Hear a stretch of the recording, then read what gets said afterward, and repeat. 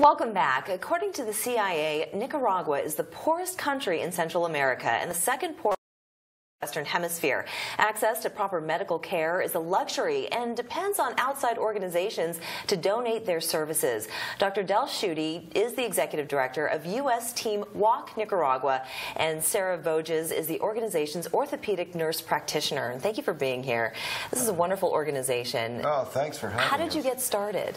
There are a number of projects around the country, part of what's called Operation Walk, which allows the opportunity for teams and physicians to give back, to take what we do to other people who would never have a chance. You know, in the U.S., it's a very competitive market, and there's lots of marketing and advertising.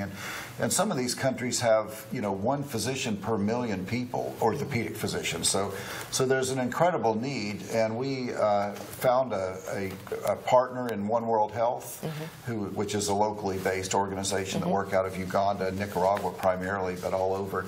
And we had first gone with a team to Panama. We took our whole team, nurses, anesthesia, therapists, to Panama, where we did, I think, 20 or 30 knee and hip replacements there.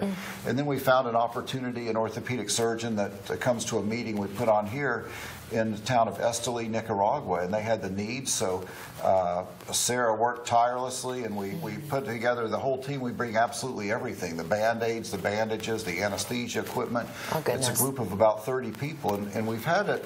A lot of patients have been really helpful and really energized. We took one gentleman who was 6 weeks out from his hip replacement here in the States, came and brought his daughter to help. And so it's a good experience for kids too, to get to know what medicine is like, and to give them a sense of service, and it helps them fulfill some of their high school service requirements. Did you know about how impoverished Nicaragua was before you went there?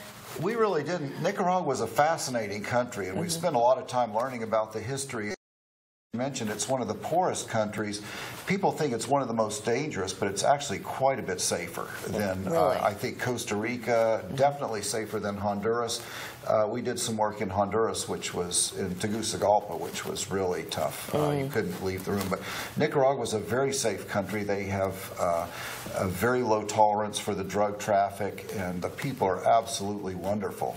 And I'm sure incredibly grateful for your services as well. So as a nurse practitioner, Sarah, tell me a bit about your experience going. Well, my role in the trip is I kind of direct the clinical operations.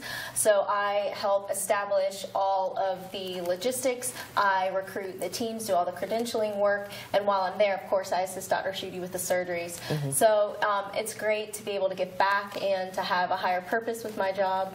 And it's great to get the feedback from the patients I take care of, saying that we were the answers to their prayers. And so it's a really big honor to be there and be able to do this work with When you became a nurse, did you ever imagine that you'd be going to foreign countries and doing this kind of work? Yeah, well, that's one of the reasons why I chose the profession I'm in, because I knew it was versatile and I could do things like this. And I'm just grateful to have the opportunity, because it's not every day that you get to be able to go overseas. Most definitely. And this organization has been around since 2015.